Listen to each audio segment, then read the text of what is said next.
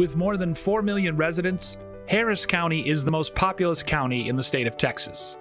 The county had first deployed a traffic signal preemption system in 2007, but in August 2017, Hurricane Harvey ravaged parts of Texas and Louisiana, flooding or damaging a quarter of its 280 intersections.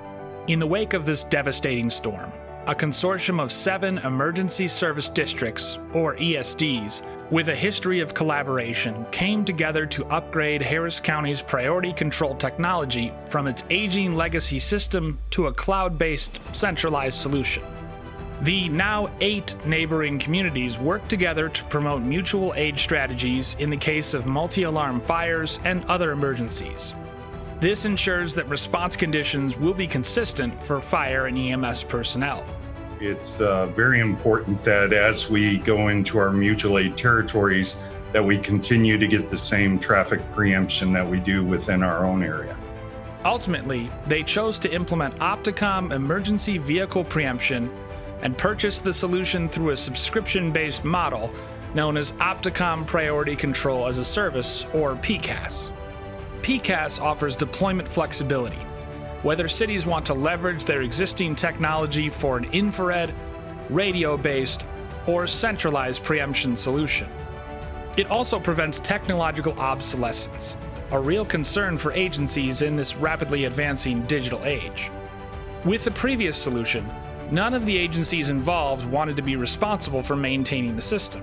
The subscription model puts the responsibilities for making repairs and upgrading technology on Global Traffic Technologies. With the subscription solution, it's technology protected because you pay a subscription, and then as technology evolves, you get the latest, greatest as far as software updates. You get hardware updates. If the system becomes completely obsolete, well, it's the responsibility of the subscription provider to make sure that your equipment stays up and running.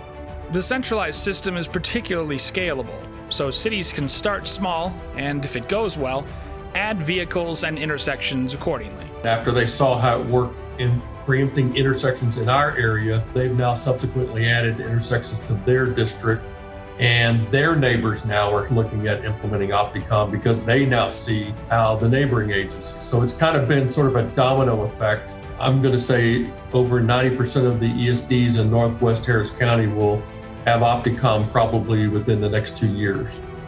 Harris County exemplifies how a cooperative, multi-agency approach can make financial sense and benefit multiple communities that want to make smart, safe technology investments that last.